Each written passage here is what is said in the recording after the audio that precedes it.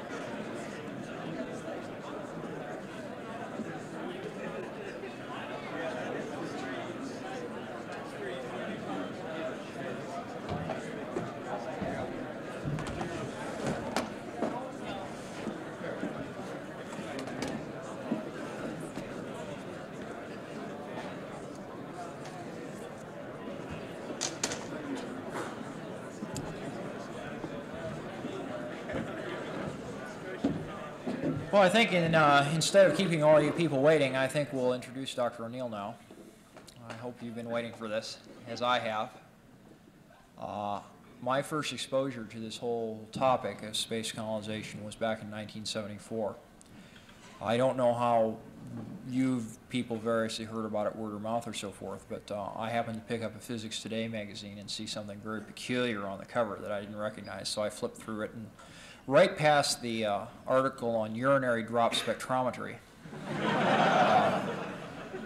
was what I think may be, in some sense, a historically important piece of work. There are many ideas that come and go, and some are very attractive, and some last, and some fade. But the concept of having ideas is very important.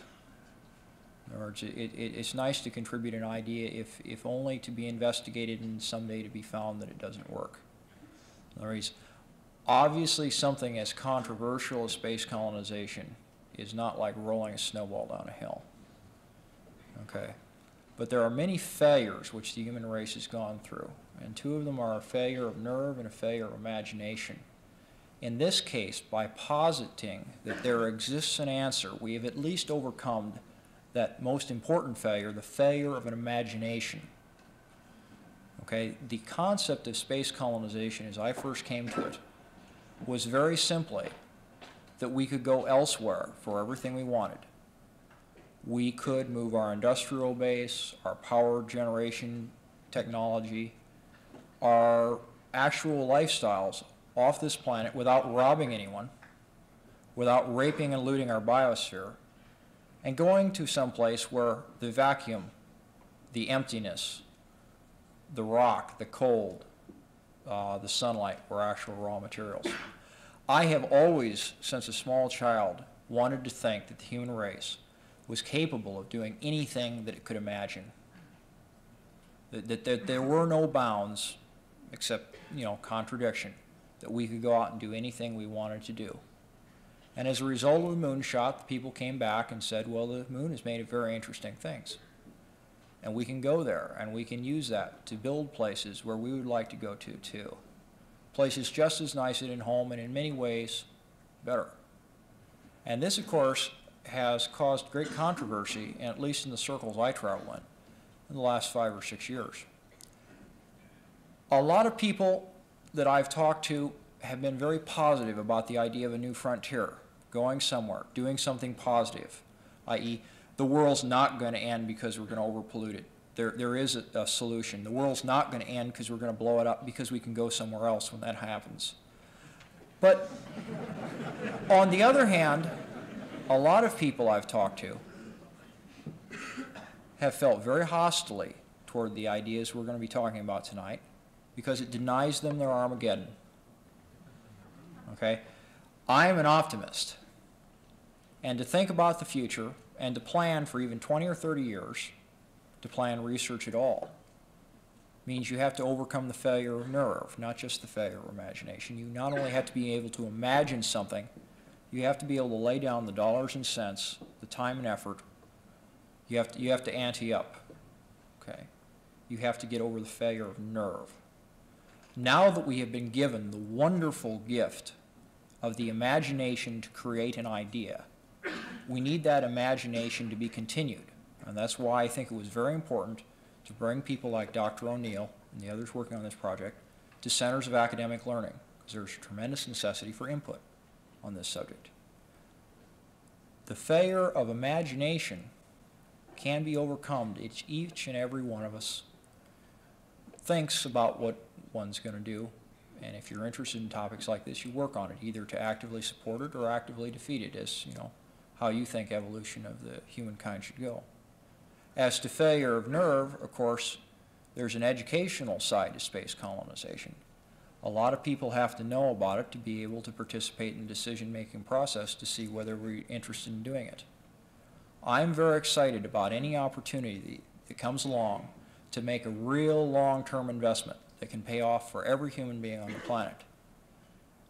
I had a tremendous emotional reaction when I first came to this field. I'm still extremely excited about it 6 years later. I realize there are people that do not care. I realize there are people that actively oppose. For me, and I can't speak for Dr. O'Neill or anybody else, all I can hope to do is to be left alone to pursue those goals that I would like to see happen, and encourage everyone here to go ahead and pursuing those goals they would like to see happen. Now, if through the educational experience of seeing some slides and hearing what may be a very important historical man talk, you also share that goal, then I think that's a very important and very meaningful thing. And with that, I'd like to introduce Gerard O'Neill, the man you've all come to see.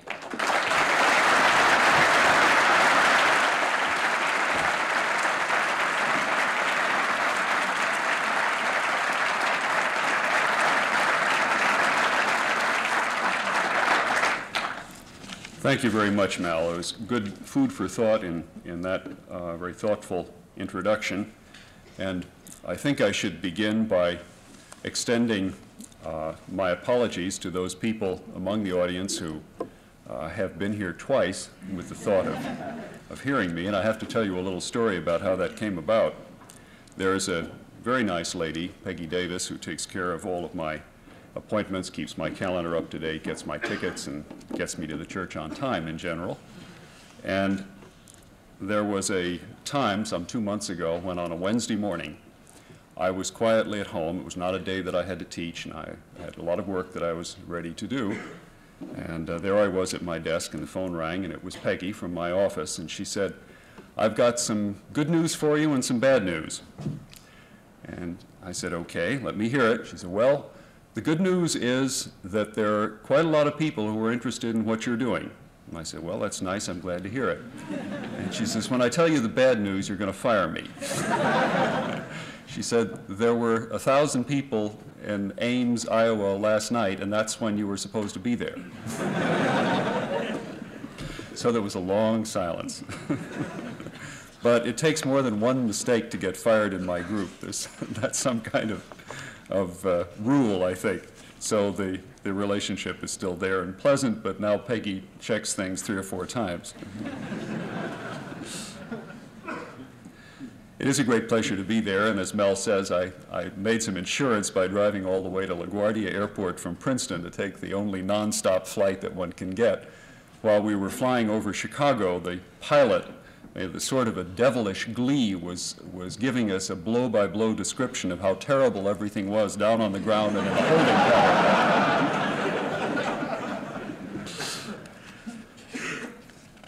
To get on to our topic, as we all know very well, this last 200 years has seen an explosive growth in our scientific knowledge and technological capability.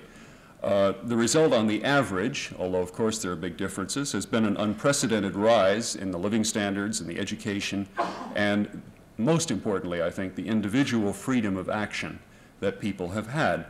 Think how few would have been the opportunities available to all of us if we had been born, say, 200 years before our time. Very likely that we would never have traveled more than 5 or 6 miles from our point of origin. Very likely that we would have never learned to read and write.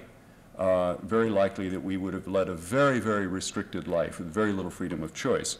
So things have certainly changed a lot for many of us.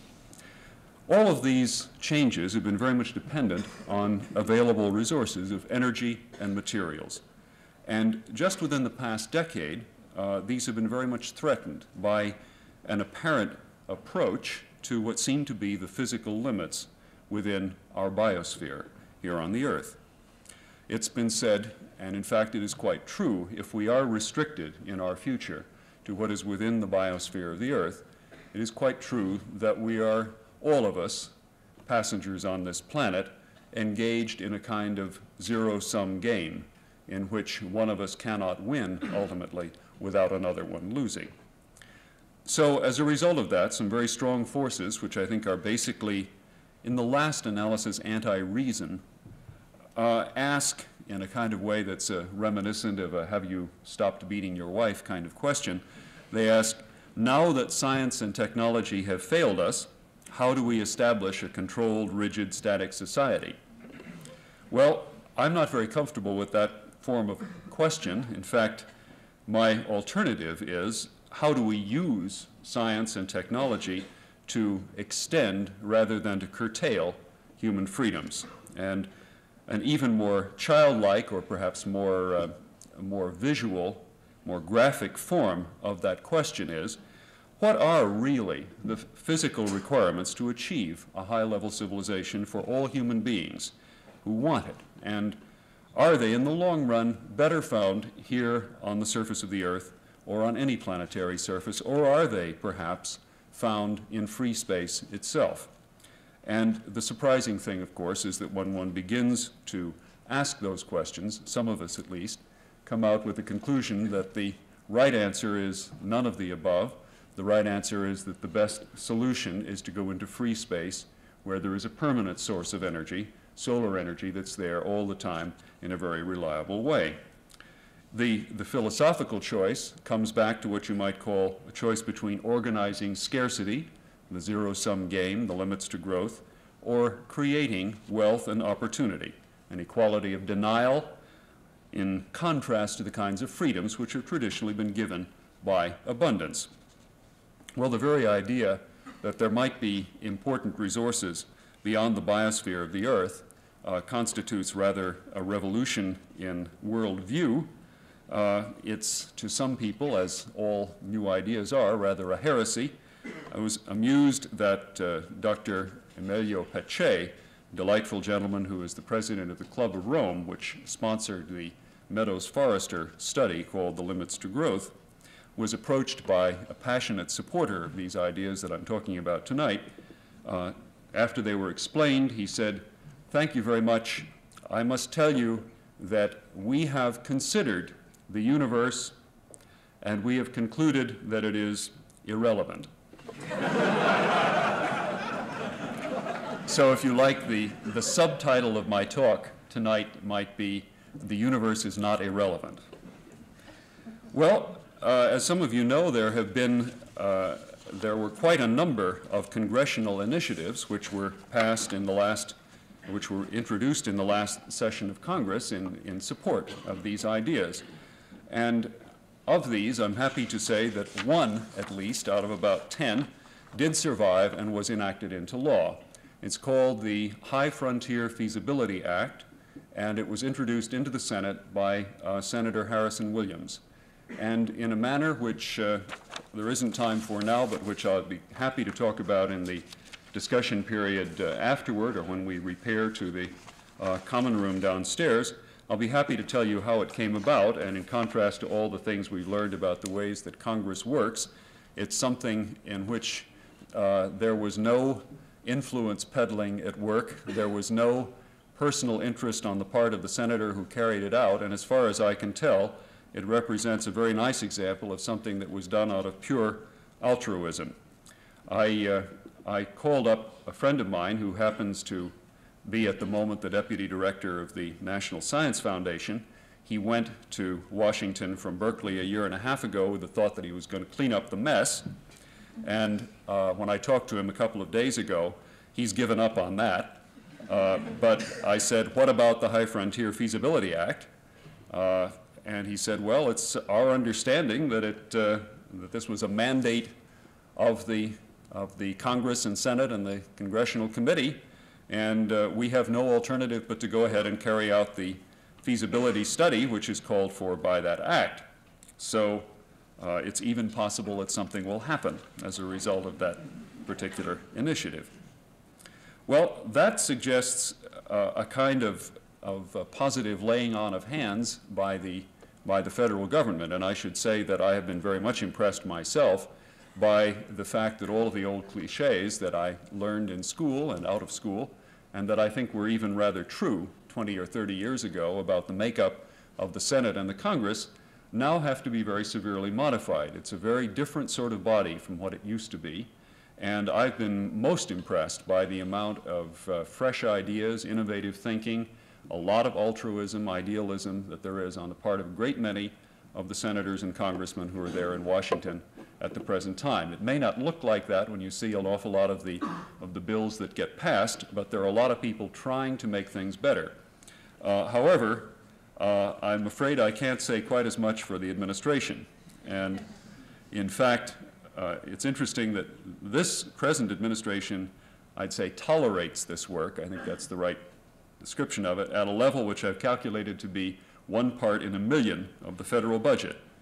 And I suspect that Mr. Carter, who's an estimable gentleman in many respects, probably views me in about as friendly a light as Tsar Alexander viewed the revolutionaries of 19th century Russia.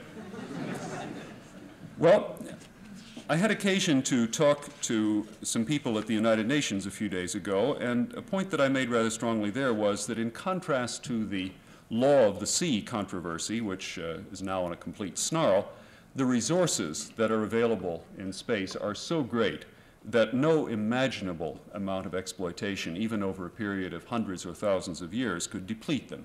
I think that we don't have to go out there with the feeling that this is some kind of a very narrow range of resources. The first group that gets there is going to exploit them, and there's going to be nothing left for anyone who comes later. It's not like that. But this problem of the wealth or poverty of nations is a problem of many decades or even a century or so, and I think that any major new source of wealth can help. There's a very brief popular overview that I'd like to give you now in the form of a film. It's a film which was made up for the BBC by the National Public Affairs Center for Television, and it shows you in a terribly oversimplified form some of the basic ideas that I'm going to be talking about tonight. So if you will excuse the degree of oversimplification, I'd like to try to show that film at the present time, and I'll just say in its excuse that although it was made with a tremendous amount of love, it was made with very little money. So please show it. Here hills and vales, the woodland and the plain. Here earth and water seem to strive again. Not chaos-like together crushed and bruised, but as the world harmoniously confused.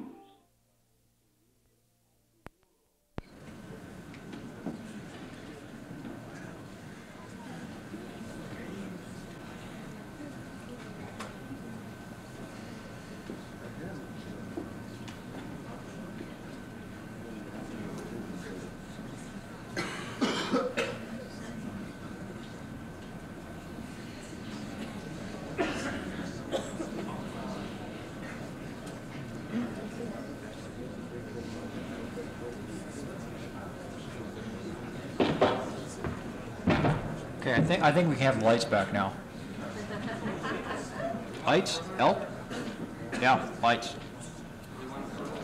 Dr. O'Neill recessed to the bathroom, or else was captured by friends of the vacuum. I don't know which. Yeah, they say the Vacuum Society has been threatening to demonstrate. You know, the exploitation of certain unlimited natural resources and pollution thereof. Yeah, that's a cutoff point on the film. We'll do the slides as soon as you return to.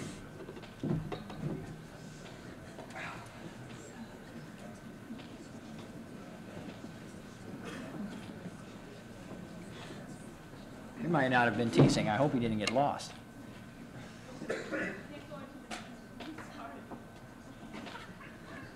Send Bill.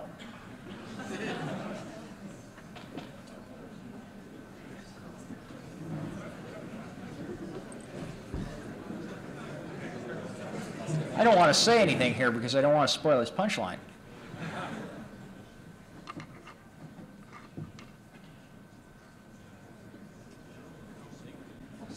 No, I don't sing or dance. No, but I do have my good shoes on. I can fall down. Most of these wax board floors are no joy for.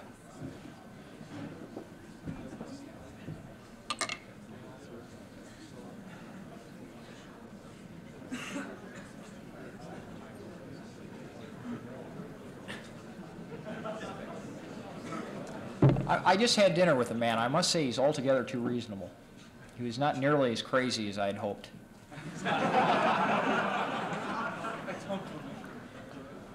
No, I'm serious. You get around the academic community for a while, you find it changes the character of people, and this guy could be a real person. Well, I mean, what he's doing at Princeton, I have no idea. Usually that's a place where they send, you know, people that need to be protected from the environment rather than people who can develop the environment. I know, I tried to get in.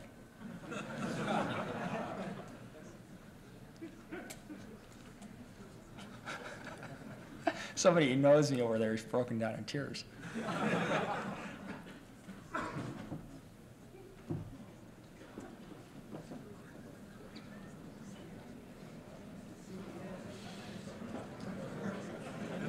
Now, don't you wish you'd brought your tomatoes?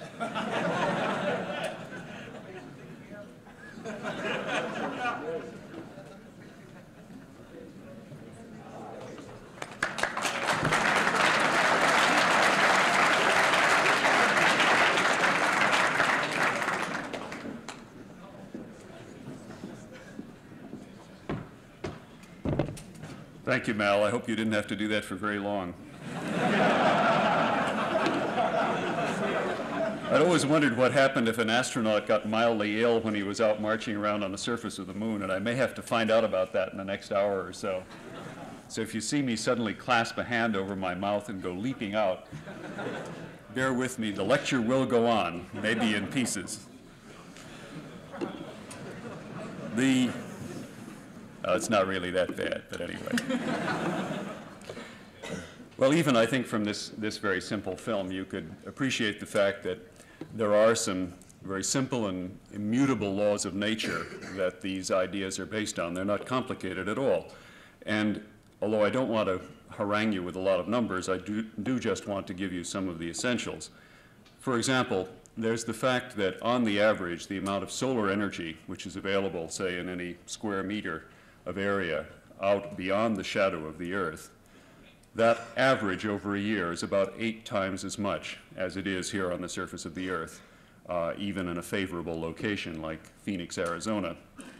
And the second is that as far as the availability of materials is concerned, the energy cost of getting materials up from the surface of the Earth to be used somewhere in space, like if you want to put up a satellite or something of that kind, that energy cost is very big. In fact, it's like carrying something up a mountain that's about 4,000 miles high if you want to take it from the surface of the Earth and bring it up into a high orbit like geosynchronous or higher. The corresponding energy cost for getting something from the surface of the moon and bringing it into free space is less than 1/20th as much. So in that respect, I sometimes like to say that we here on the surface of the Earth are the gravitationally disadvantaged. And once we get up where we ought to be, where the sun shines all the time and where we can move around freely, we have available to us much more material. And the last thing is, of course, the question of what about these materials which are out in space? What do we know about them? Well, that's what the Apollo project was all about. And the Apollo project told us that the moon is not made of green cheese, although that's good organic material and we shouldn't knock it. The moon is about 30% metals by weight, which is fine for fabricating structures. It's about 20% silicon by weight, which is fine if you'd like to make solar cells. And most of the rest, about 40%, is oxygen, which of course is already about 90% of the weight of water. And it's about 5/6 of the weight of a typical rocket fuel. And it also happens to be the stuff we breathe. So the moon, in fact, has very good and useful materials for us. There is just at the present time, for example, a study being conducted under NASA sponsorship by Convair General Dynamics in San Diego. The study's just winding up now and will have its final review in Houston next month. And the study concludes that taking a typical product that might be built in space in large quantity, this one being the so-called satellite solar power stations, which are very large objects, that one could, without trying very hard, at least get 90% of the mass of such a product from the lunar soil. So the approach that we've taken then is to try to be as near-term as possible and as practical as we can. That isn't always the way that we're viewed, of course. But in being near-term and practical, we try to stay completely within the constraints of the existing space shuttle system. And the space shuttle, as I should remind you, is a machine which has already done its free flight and approach and landing tests in the atmosphere. A number of flights launched off the back of a 747, which commenced in 1977 and went on for about another year. And it will make its first flight into orbit, now scheduled for September 28th of this year. It's scheduled to go into regular operation past the test mode in a year or two after that, and then after that it's just a question of what kind of a job you have for it to do. NASA prefers not to be reminded of it, but the shuttle was justified on the basis of 120 flights per year. That would be enough to move into low Earth orbit from the surface of the Earth every year some 3,500 tons of equipment. Now, the present traffic model is much less, only about a third as much, but still everything that I'll describe to you tonight is within a traffic model of only about 60 flights per year of the shuttle, and no more advanced vehicle than that. Well, I'm going to skip a lot of the engineering, but I do want to assure you that a good deal of it has gone on, at least at the paper level and a little bit beyond that. There is, as of course, in any field which has taken on some popular notoriety, there's a lot of misinformation floating around, so I want to take care to point to you some sources of accurate information. One of the best is a book of which, for weight reasons, I've brought only the cover. The book is never going to make it in the bestseller lists. The title is Space-Based Manufacturing from Non-Terrestrial Materials. But it is volume 57 in the series called Progress in Aeronautics and Astronautics, which is a very old and properly respected one, going all the way back to the time of von Karman. And this particular book, this volume 57, is of special interest to me for two reasons. One is it represents the technical papers which came out of the 1976 NASA Ames, that's the other Ames, study on space manufacturing that I directed. And the second is it's the first set of papers on this subject which has gone through the entire scientific peer review process, and that I think is a very important thing. Now, in 1977, there was a much larger study, about 4 times the size. We had about 60 people, 50 to 60 people working for an entire summer on that, and they were very carefully selected, all very highly qualified senior scientific people and some very bright students. And the result of that was about 17 technical papers in 5 different subject areas, ranging all the way from ecology and biological systems, agricultural growth, all the way to habitat design, and ranging through all kinds of very technical things in between, like the details of how you chemically process lunar soil into pure metals and silicon and oxygen and so on. And those papers are about to come out, it should be within the next 30 days, as NASA SP 428, that's Special Publication 428, which has a similar non-bestseller title associated with it, but if you just remember the numbers SP 428, that should identify it. And I can't resist mentioning that there is also, in a somewhat more digestible form, my own small book on the subject called The High Frontier, which is available now in paperback. And as a first-time author, I also can't resist telling you that it won the Phi Beta Kappa Award as the best science book of the year. I'm told that it's in short supply around Iowa at the moment, and therefore I lugged along from the publisher a little carton of 50 of them,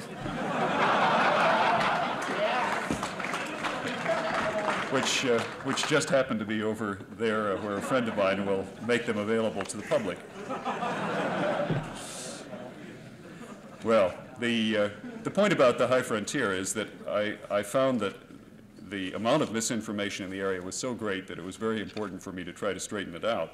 And also, by an extraordinary stroke of what was sheer good luck, there was a nice time window of 2 weeks between the conclusion of the 1977 NASA study and its final briefing, a 2-week interval between then and when there was the final ultimate deadline when I had to give the Bantam Press the final publication manuscript for the paperback. So that's what I did, was to feverishly rewrite and bring up to date the High Frontier. And it's illustrated with about 60 line drawings by Don Davis, whom some of you probably know, including all sorts of habitat designs and so on. There have been quite a lot of translations of the High Frontier carried out, and I will give you one guess as to who did the first translation. Of course, it was the Japanese, and that very quickly sold out. And we have quite a few others. I've just received them recently. I have a few that, just to show you, covers.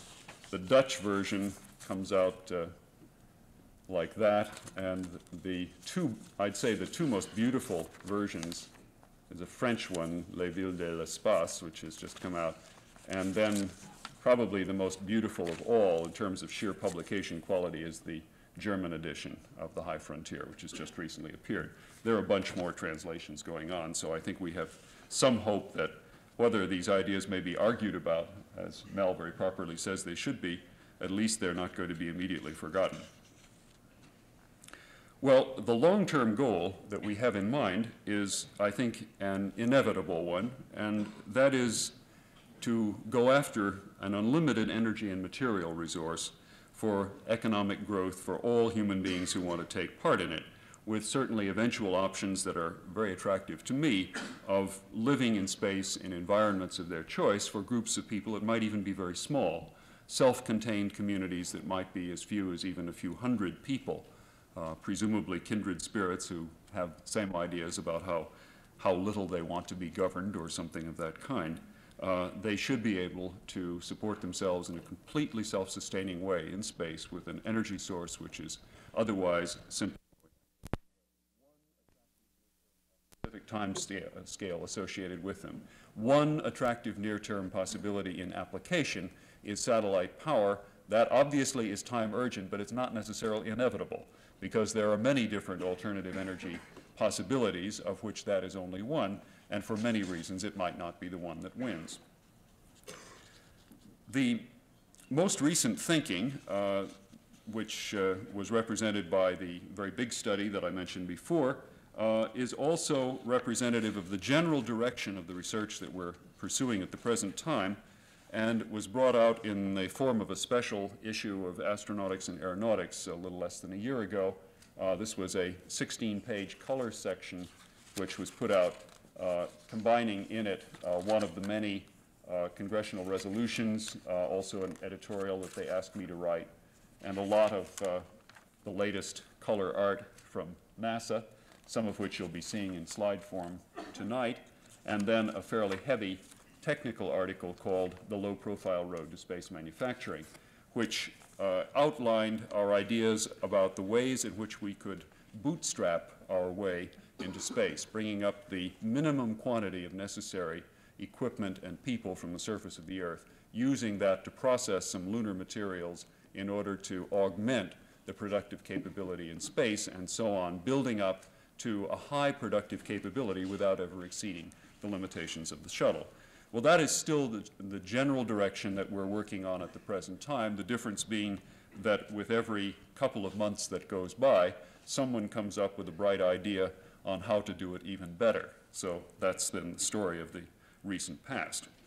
I'm going to give you a brief sketch of that approach now through some slides, and in doing so, I want to make clear, of course, that I'm not showing you the only way that things can possibly go. I'm showing you an example which has been worked out in considerable detail, has been reviewed by the regular peer review process, and seems to work. But it is not necessarily the optimal way, and we are even this month searching for better ways. I'll be involved in some workshops that will go on out on the West Coast, looking into questions of scaling and the question of whether we could actually get to what you might call the economic takeoff point in space with an even smaller investment than something like 60 shuttle flights a year for a few years.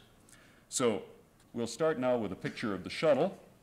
This is a vehicle which I'm sure you've all seen some pictures of. It's very interesting that as the shuttle is usually shown, it's like this, which misses the largest single component, namely the shuttle external tanks. Shuttle goes up like a rocket from Cape Kennedy. It's a vehicle about the size of a DC-9 and has a payload compartment which is about the size of the passenger compartment of a DC-9. These are the rockets which help to bring it up. Then it rides on a very big external tank that carries all of the fuel for these rockets. And when it reaches essentially orbital energy, that tank, after a brief glorious life of about 15 minutes, suddenly becomes surplus.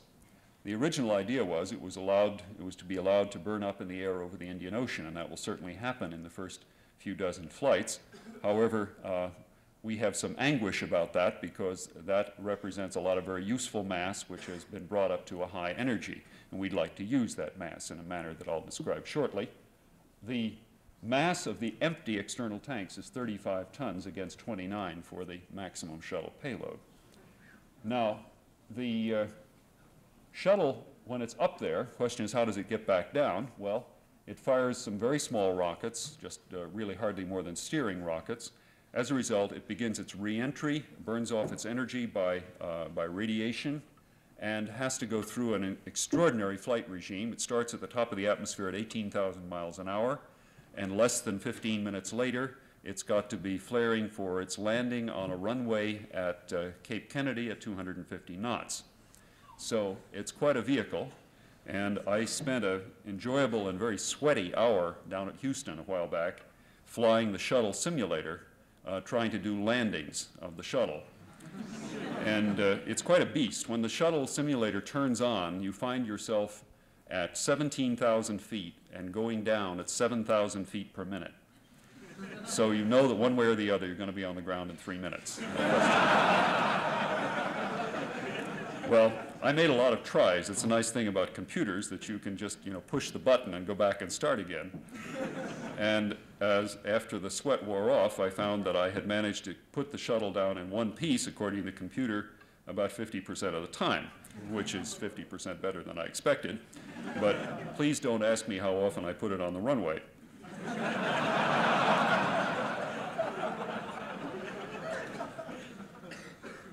This is an example of some of the techniques that we're going to have to learn in space. This is an example of some of the things that could be done entirely within the shuttle system, building such large objects as this antenna array, which is shown here in low Earth orbit.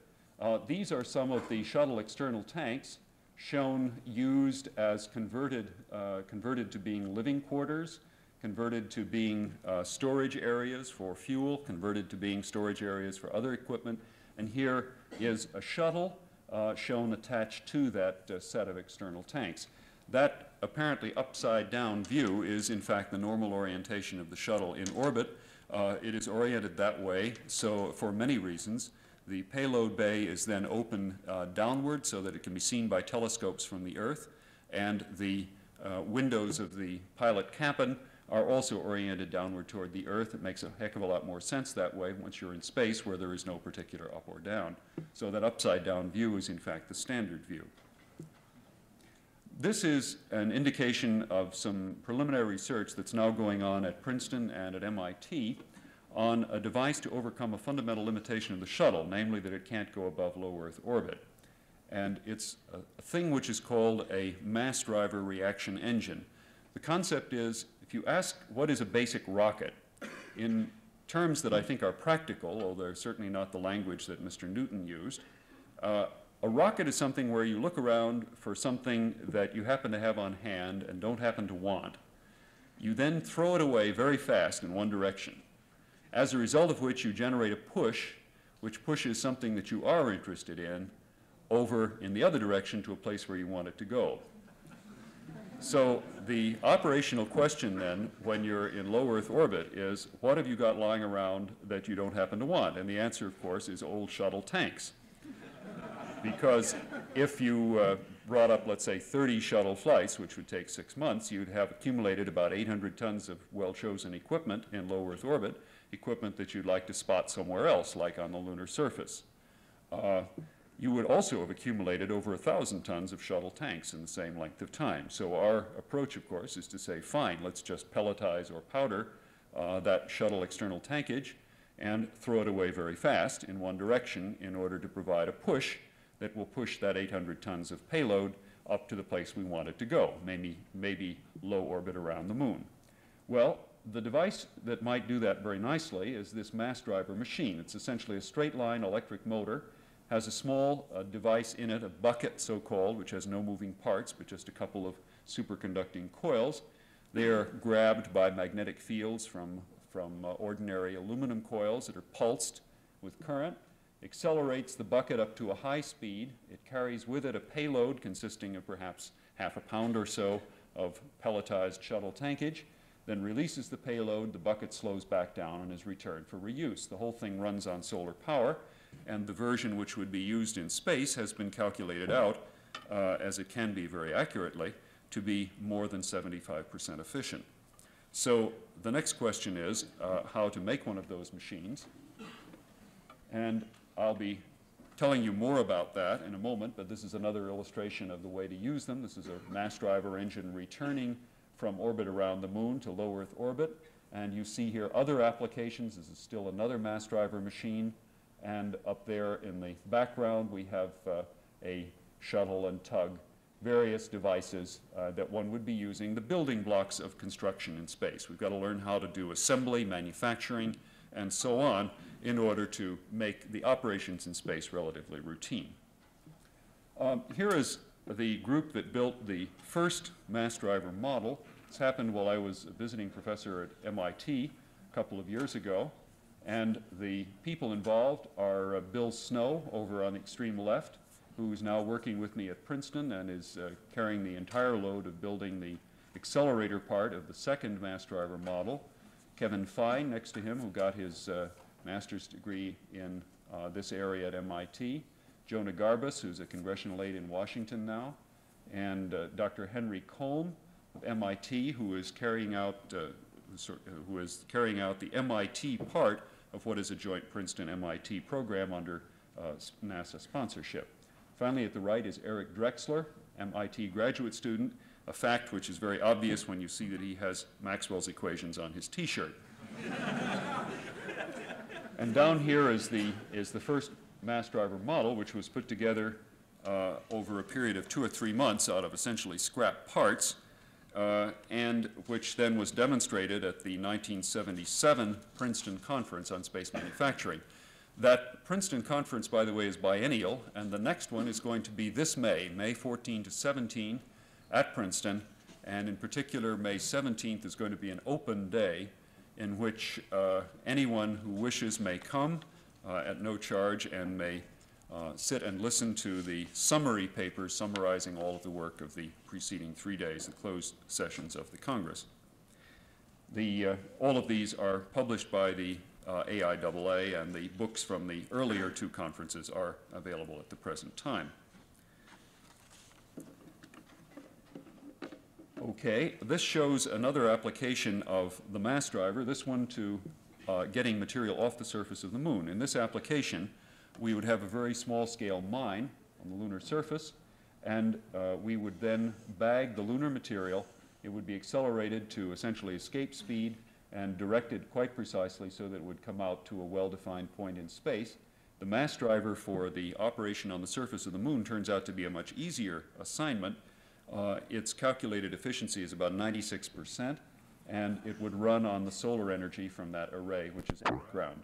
In fact, to give you a feeling for the numbers, it's calculated that if you are willing to supply it with enough power, and that requires some thousands of tons of solar arrays to do the complete job, a full growth version of that same mass driver, a machine which itself has a mass of only about 250 tons, would have the capability of launching into space per year about 600,000 tons of lunar material.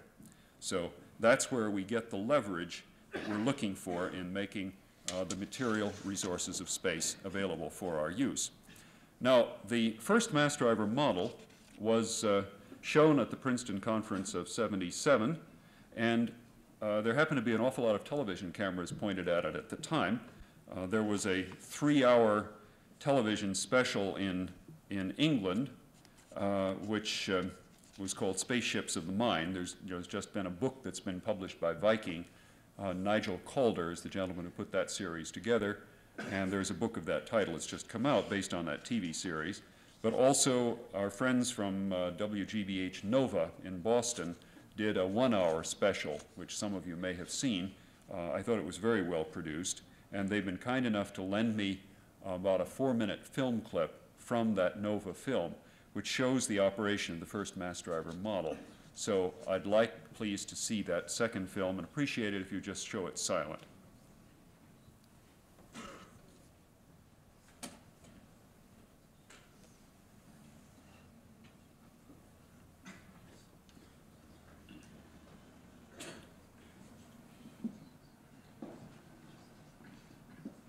The first model is about 6 feet long. This shows the group loading the bucket into it. The bucket is the thing wrapped in the old red sock. And instead of operating free of physical contact by a system known as magnetic flight, this first one was just riding on some old automobile starter brushes on some copper plumbing pipe.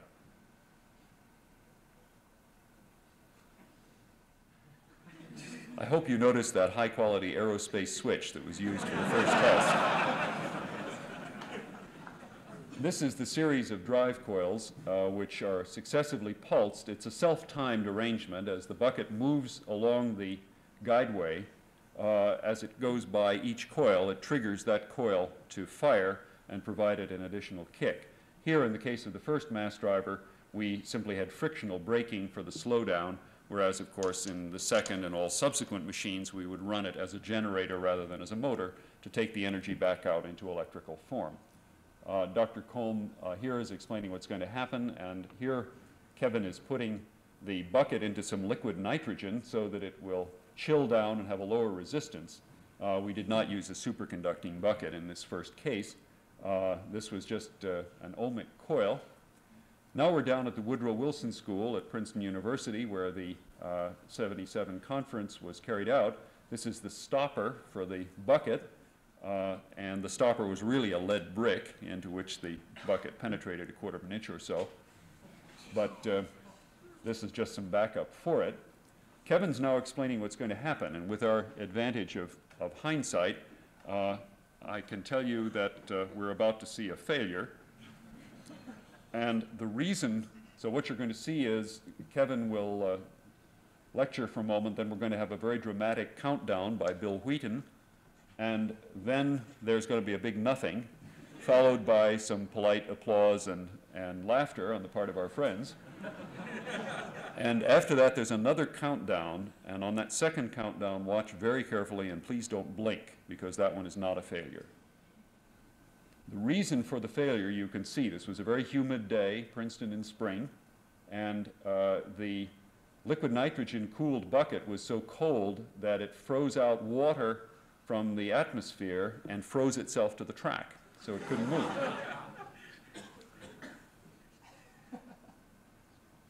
So here is the countdown.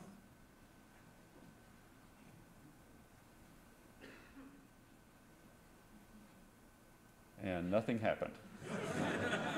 You'll see a number of familiar faces in that group. There's Freeman Dyson in the background, and perhaps some of you noticed Peter Veik, who has just written a very interesting book called Doomsday Has Been Cancelled that I can recommend to you.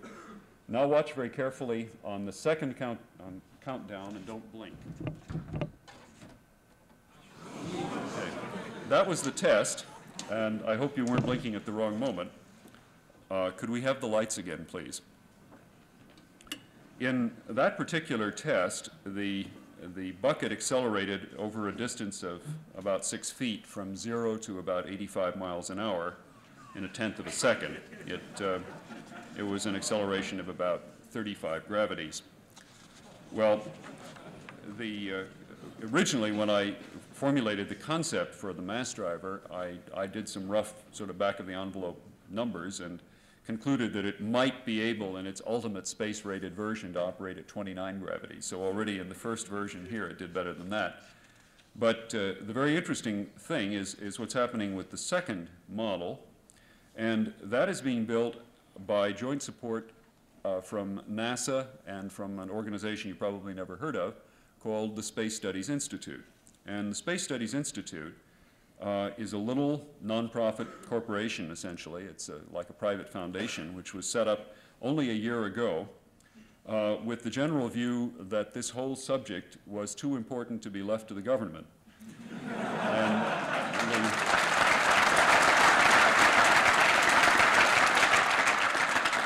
And so we felt that it was worthwhile to just say, look to people if they're really interested in this. It doesn't take very much to get something started, and please send us your $10 and we'll see what we can do. And as a result, we said that innocently enough, and a good many of our friends responded, a lot of small donations and a very few big ones. And the net result is that the Institute now has grown to rather over 1,000 subscribers in only a year, even though we don't have any advertising out about it, and the subscribers to the Institute, of course, get a very detailed newsletter indicating all the details of the research that's going on and the politics and who's doing what to whom and things like that. That's put out several times per year. And of course, as you might have guessed, I have a fair number of subscriber cards for the Space Studies Institute. So those of you who don't want to buy my book, please at least pick up one of these cards. I'm being flip about it, but in fact it is very important. The importance of the Institute has been in a time when the government is obviously going through some very severe waffling about whether there is a future for the country at all. The Institute is very important because it's not dependent on year-to-year funding. And we've found the interesting result that the Institute has leveraged out government money in a manner that we never would have guessed. Because what happens is that you call up Washington, you say, here's this really good research idea that ought to be pursued, and they say, oh, gee, I just don't think we can do it. You know, Mr. Carter's just hit us on the head again, and you know, there's no hope. And then we say, well, we're sorry to hear that, but I guess we'll just have to go off and ask the Space Studies Institute if they can give us a little bit of money so we can get the work started some way. At that point, they start to scratch their heads. And somehow it's surprising how often they come up with money that they didn't think they had. So we find that the existence of an alternative is very, very important there. And it very frequently happens that when you get right down to the wire, we don't have to spend the Institute's money after all. But it's very important that it's there.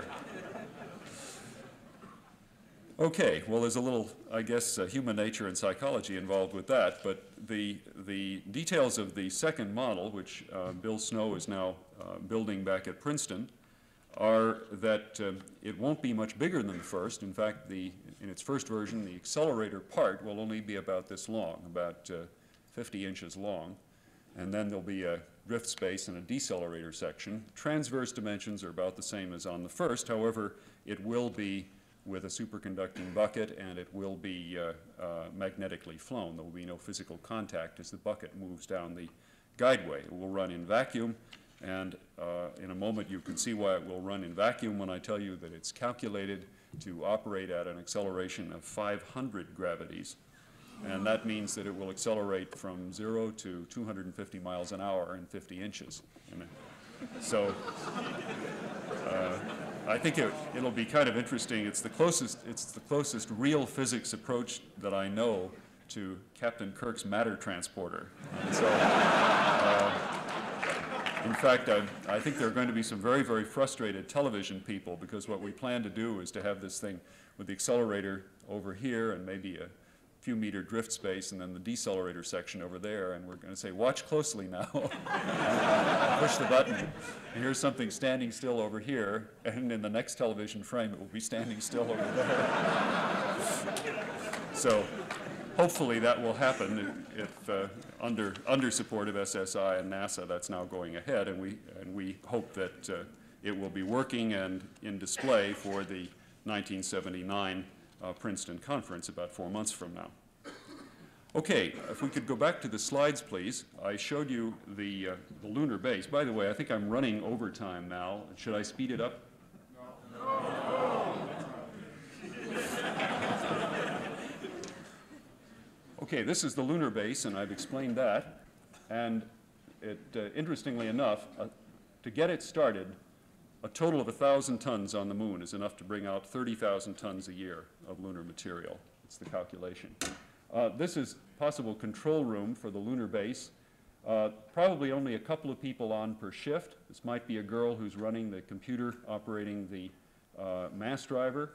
Might be a guy who's running by remote video control, a little vehicle that's doing the scooping up of the lunar soil nearby. It's a very tiny operation by terrestrial mining scale. This is a concept for the processing of lunar material in space. In the background, there are some shuttle tanks converted to living quarters for the 80 or so people who might be there at that time. They're being slowly rotated on the ends of steel cables just to provide Earth normal gravity by rotation so that there won't be any bone calcium loss problems and things of that kind. Now, next two slides are amusing to me because they show two different views of the world. This is an engineer's view of what a private apartment in a converted shuttle tank would look like. There'd be about 21 people, 7 decks, 3 apartments per deck.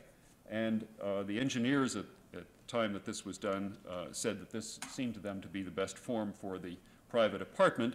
And then when the NASA artist got finished with the same concept, this is what it looked like.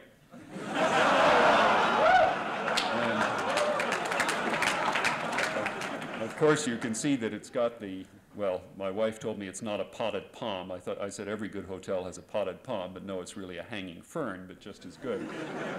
And it has, of course, the computer console without which no young person would be, as well as some television on the wall and things like that. And I was a little bit relieved that at least the artist put in a whole bookshelf wall of books over here, which at least partially outweighs the enormous waterbed that he put on the other side.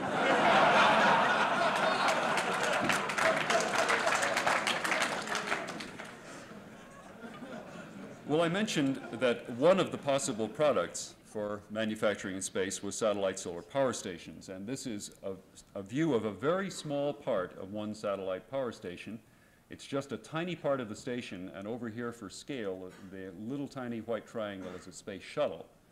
Now, a satellite power station is a big thing. It would be some 15 kilometers long in space, and it would weigh as much as an ocean liner. It would weigh about 100,000 tons.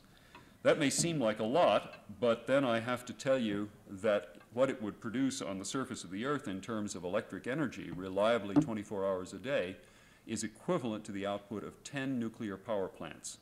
So it's really a lot of energy. Well, the world market for new electric generator capacity around the turn of the century is going to be equivalent to putting up something like 20 to 40 big plants of that kind every year.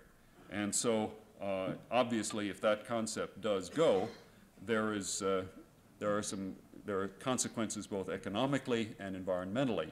First of all, economically, that's a world market of the order of $200 to $400 billion per year, which has got to matter to a country which is already running a $40 billion a year balance of payments deficit, which is now scheduled to go to $100 billion per year deficit by 1985. And you already know what that means if you do such a foolish thing as to try to go to Japan and buy yen. Now, the question of environmental issues is that would mean the emplacement every year of 2 to 4 million tons of satellites in synchronous orbit. There is, in fact, plenty of room in synchronous orbit. That's not the problem. But that's an awful lot of tonnage, and that means discharging into the atmosphere on the way up something like 150 million tons per year of exhaust products if you want to cart all that stuff up from the surface of the Earth. Obviously, then, that's part of the reason why we advocate doing it the other way around, never getting involved with the biosphere and getting the material from the surface of the moon instead.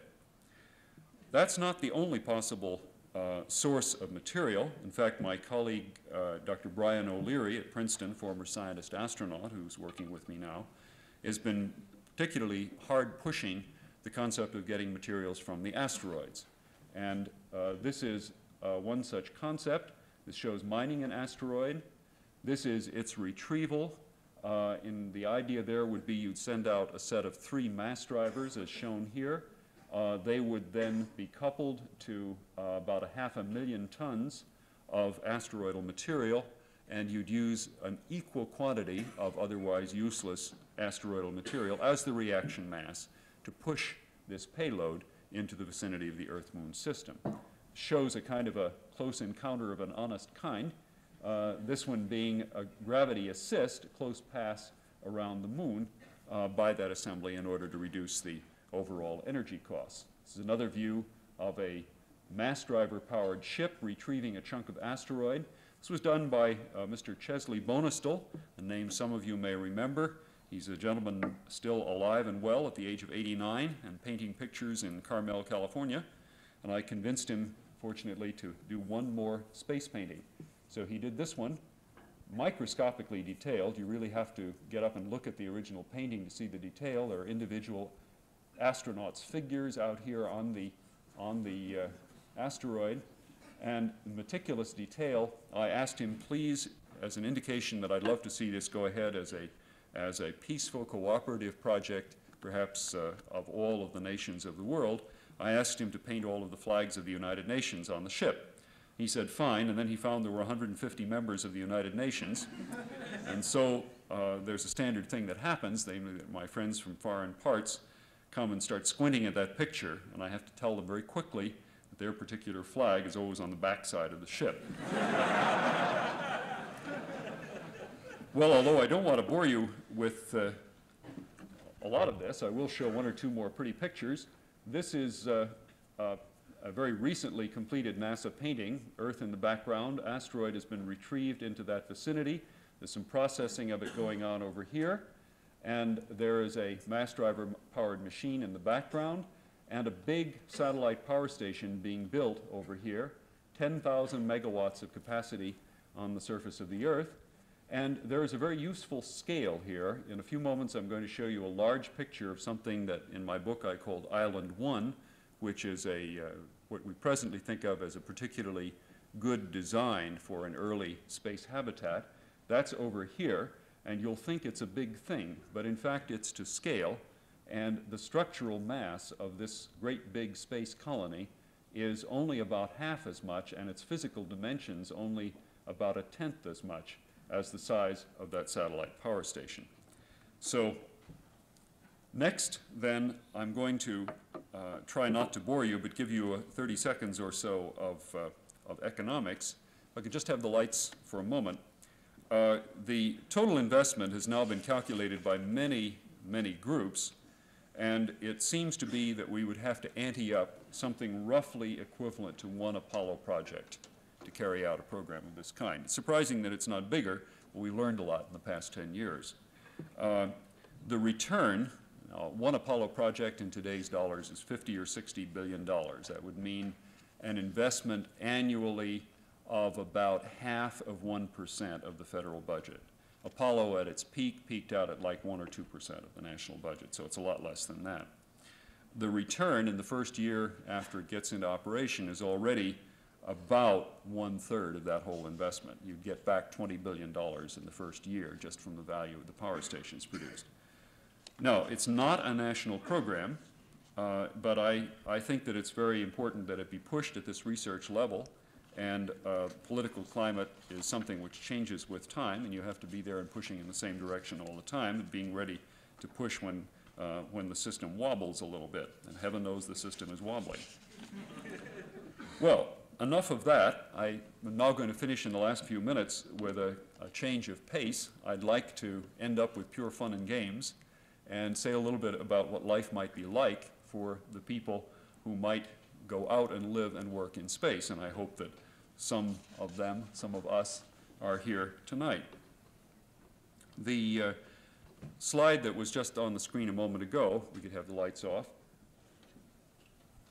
is a thing that we call the Crystal Palace geometry, and it shows the essentials of a kind of Spartan space habitat in which you have, in this case, some land area housed in steel and glass.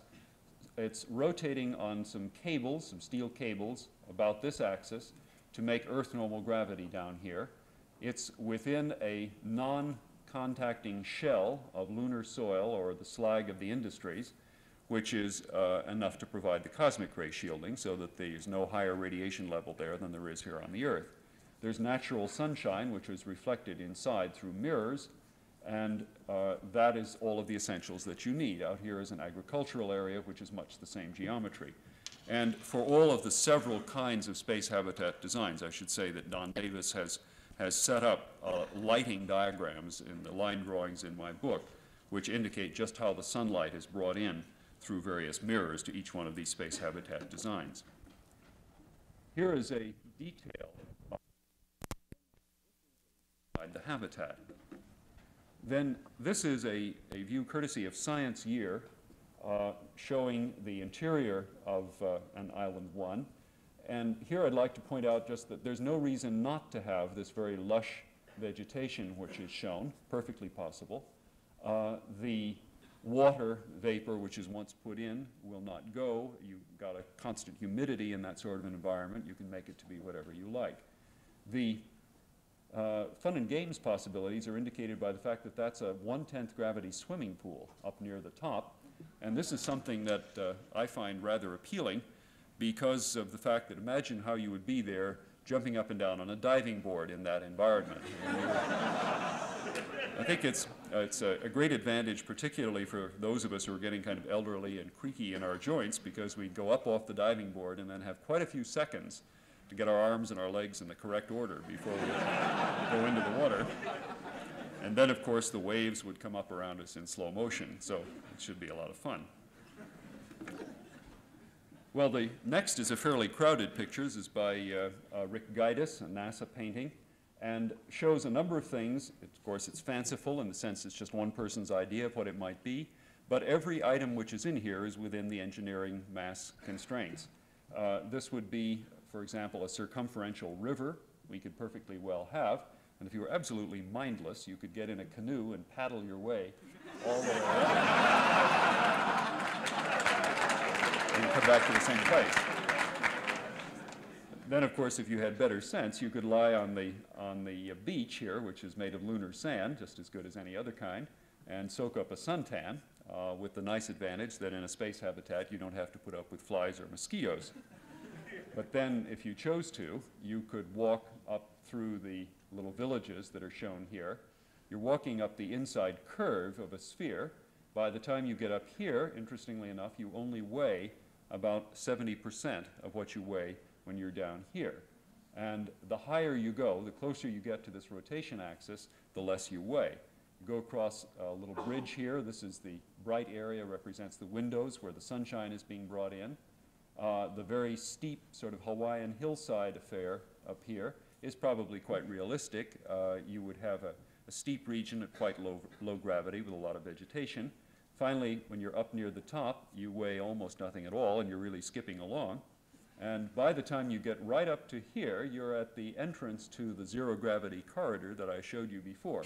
Then you have a new possibility never available on the Earth, that you simply give a gentle push and you simply float away in free flight, a distance which might be 200 or 300 meters until you get to the observatories, docking ports, or whatever, even a place where you might keep your own personal spacecraft, a thing that may seem difficult and certainly would be if that spacecraft had to move down through the atmosphere. But if it's only going from one place to another in space, it can be a very simple device indeed. Out here is someone indulging in human-powered flight, again, something very easy in 5 or 10% of Earth normal gravity. Now, down to the lower right is something I hesitate to describe. but it represents a little bit of photographic realism, and something that I have to put up with, that some of the best engineers who choose to work with me on this only do so after I give them a sworn promise that we can grow both grapes and hops in space. And so what this is the photographically accurate detail of an institution known as the Paul Masson Mountain Winery Wine Party, which is the way each one of these NASA studies finished up. And to show the relative importance, it's even shown in detail over here. But passing over that lightly, now the question is, we've talked about what life might be like in space, but the question is, how do you get there from here? Well, obviously you go up from the surface of the Earth to low Earth orbit in the space shuttle, and it's interesting and instructive that even under the present extremely constrained plans for activities in space, not including any of these possibilities that I've shown here, by 1990 there will have been 500 different human beings into space and back again. And that's just within the very constrained program that is now envisaged by NASA. So from there it can only go up. Now, there are on the drawing boards, although they tend to be hidden under blotters in the present administration, some nice drawings that show how you could put in passenger modules with 60 to 100 passengers in a shuttle going up. So if you were to devote the shuttle to passenger carrying, it would in fact be quite practical for several thousand people per year to go up into space and back again. The difficulty is to go from low Earth orbit up to the location of a space habitat, which might be 2/3 of the way out toward the moon. And there you need a ship rather than an airplane, and this is an indication of one such ship, something which in my book I called the Robert Goddard. It would be a ship built in space. Sensibly enough, you build a ship at a seaport, you build a spaceship in space rather than hauling it up the 4,000-mile high gravitational hill that we're at the wrong end of at the present time. For comparison, this mass driver powered ship that might carry a couple of thousand passengers could be built out of just 1% of the productive capacity that there would be in space within a year or two of the completion of that program that I indicated to you. So it's not a very big thing indeed. This indicates how big one could build a space habitat. We're now getting clearly sometime well out into the next century. This is something we called Island 3, and it happens to be one of the earliest exercises I carried out in this area. I asked the question, within the limitations of the sort of steel and glass and aluminum, all the ordinary things out of which this building is built of, for example, how big could one build a habitat in space at Earth normal gravity and with a good atmospheric pressure with natural sunlight? And the answer came back that one could build something 4 miles in diameter and with 100 square miles of land area. So it could be very Earth-like indeed. And here it's shown with something, again, that we don't have the possibility of here on the Earth.